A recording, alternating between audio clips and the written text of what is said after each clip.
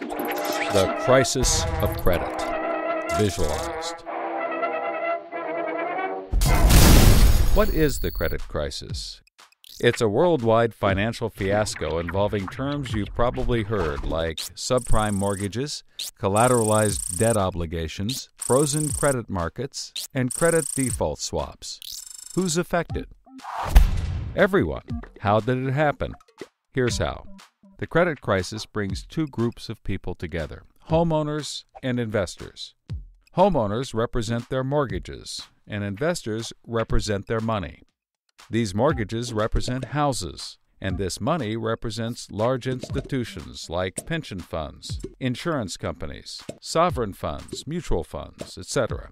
These groups are brought together through the financial system, a bunch of banks and brokers commonly known as Wall Street. While it may not seem like it, these banks on Wall Street are closely connected to these houses on Main Street. To understand how, let's start at the beginning. Years ago, the investors are sitting on their pile of money, looking for a good investment to turn into more money. Traditionally, they go to the U.S. Federal Reserve, where they buy Treasury bills, believed to be the safest investment. But in the wake of the dot-com bust in September 11th, Federal Reserve Chairman Alan Greenspan lowers interest rates to only 1% to keep the economy strong. 1% is a very low return on investment, so the investors say, no thanks. On the flip side, this means banks on Wall Street can borrow from the Fed for only 1%. Add to that general surpluses from Japan, China, and the Middle East, and there's an abundance of cheap credit. This makes borrowing money easy for banks and causes them to go crazy with leverage. Leverage is borrowing money to amplify the outcome of a deal. Here's how it works. In a normal deal, someone with $10,000 buys a box for $10,000. He then sells it to someone else for $11,000. For a $1,000 profit, a good deal. But using leverage, someone with $10,000 would go borrow $990,000 more dollars, giving him $1 million in hand. Then he goes and buys 100 boxes with his $1 million and sells them to someone else for $1,100,000. Then he pays back his $990,000 plus $10,000 in interest. And after his initial $10,000, he's left with a $90,000 profit versus the other guy's $1,000. Leverage turns good deals into great deals. This is a major way banks make their money. So Wall Street takes out a ton of credit, makes great deals, and grows tremendously rich, and then pays it back. The investors see this and want a piece of the action, and this gives Wall Street an idea.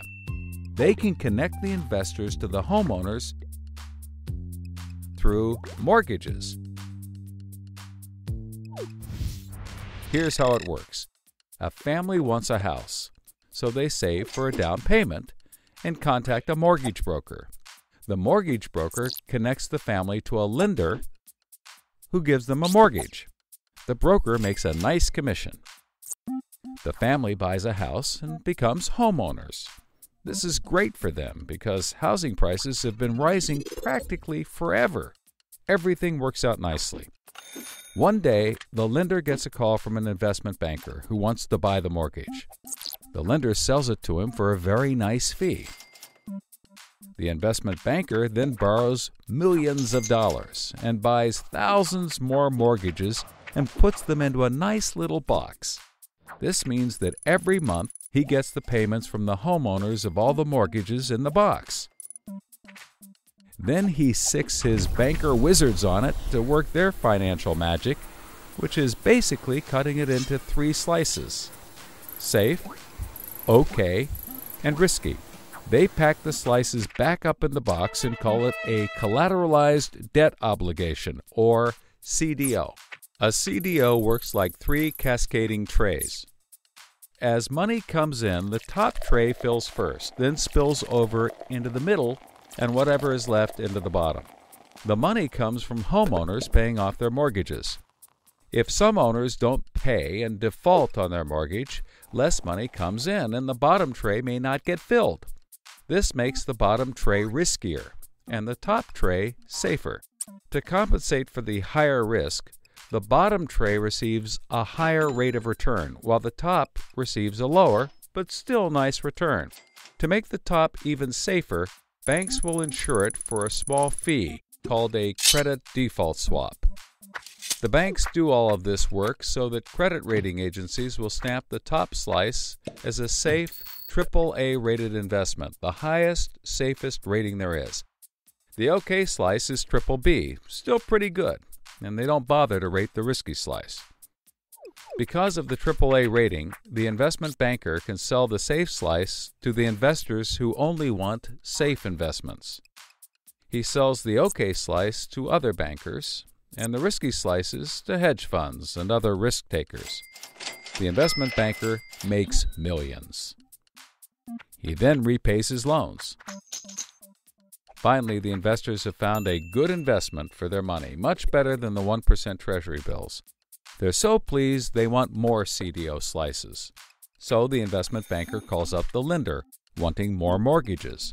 The lender calls up the broker for more homeowners, but the broker can't find anyone. Everyone that qualifies for a mortgage already has one, but they have an idea.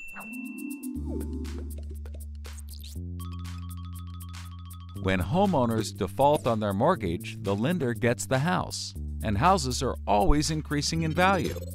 Since they're covered if the homeowners default, lenders can start adding risk to new mortgages, not requiring down payments, no proof of income, no documents at all. And that's exactly what they did. So instead of lending to responsible homeowners, called prime mortgages, they started to get some that were, well, less responsible. These are subprime mortgages. This is the turning point. So, just like always, the mortgage broker connects the family with a lender and a mortgage, making his commission. The family buys a big house. The lender sells the mortgage to the investment banker, who turns it into a CDO and sells slices to the investors and others. This actually works out nicely for everyone and makes them all rich. No one was worried because as soon as they sold the mortgage to the next guy, it was his problem. If the homeowners were to default, they didn't care. They were selling off their risk to the next guy and making millions, like playing hot potato with a time bomb. Not surprisingly, the homeowners default on their mortgage, which at this moment is owned by the banker. This means he forecloses and one of his monthly payments turns into a house. No big deal. He puts it up for sale. But more and more of his monthly payments turn into houses. Now there are so many houses for sale on the market, creating more supply than there is demand, and housing prices aren't rising anymore. In fact, they plummet. This creates an interesting problem for homeowners still paying their mortgages.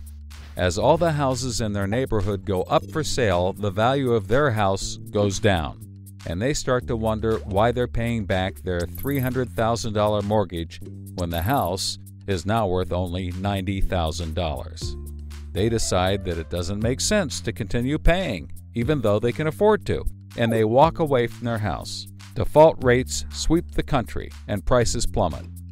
Now the investment banker is basically holding a box full of worthless houses. He calls up his buddy, the investor, to sell his CDO, but the investor isn't stupid and says, no thanks. He knows that the stream of money isn't even a dribble anymore. The banker tries to sell to everyone, but nobody wants to buy his bomb. He's freaking out because he borrowed millions, sometimes billions of dollars to buy this bomb, and he can't pay it back. Whatever he tries, he can't get rid of it. But he's not the only one. The investors have already bought thousands of these bombs. The lender calls up trying to sell his mortgage, but the banker won't buy it, and the broker is out of work. The whole financial system is frozen, and things get dark.